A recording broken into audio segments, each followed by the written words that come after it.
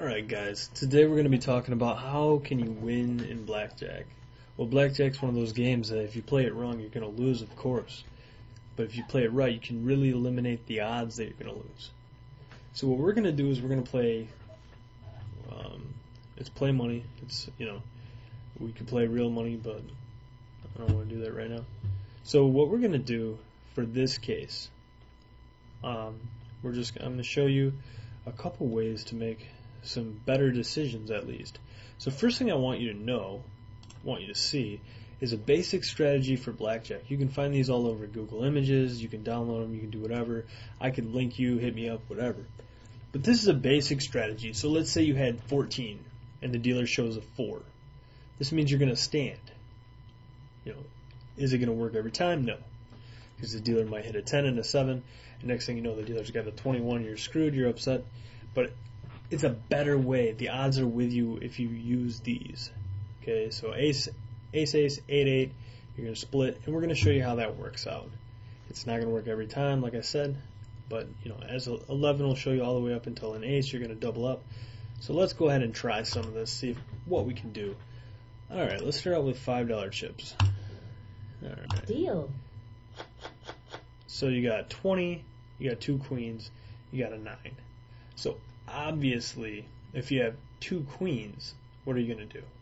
You're going to stand, because you have 20 against a dealer showing 9s, which, we can refer back to our strategy card. Okay, so we have a 20, so a 17 or plus, and they have a 9. We're going to stand, and we're going to win. So stand. Player wins. We just won $5. Okay? So let's go ahead and rebet. Rebet. Alright, this is a little bit more tricky. We have 16 and we have an 8. Now, 16 and an 8 on the strategy card is going to tell you to hit. And this is the best odds. It doesn't look good because if they get a 10, they're going to win. But if we hit, we might bust. And we probably will. The odds of us busting are 62%. Hit. Bust. So yes, we did bust.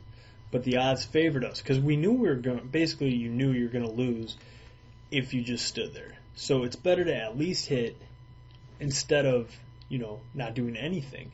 Sure, he could have busted the dealer, but most likely wasn't going to. The odds favored the person not doing it. So let's go ahead and play again. Rebet. Now we have a 7 and a 4. So when you have a 7 and a 4, of course you have to hit. Hit. Now we have 15 against 4, 15 and 4. That's going to be a stand. And the reason why is because we expect them to bust. Stand. Player wins. And so they did. And remember, guys, this is a basic strategy.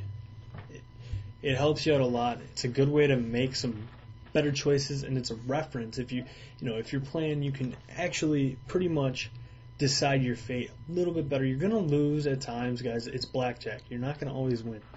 So just make sure you understand that this is not a surefire way to win money. I'm not telling you it is. This is a basic strategy to make sure the odds are better than they would be if you didn't use it. If you guys want to hit me up for anything else, if you need any more tips, whether it be poker or blackjack, just let me know. Thanks, guys.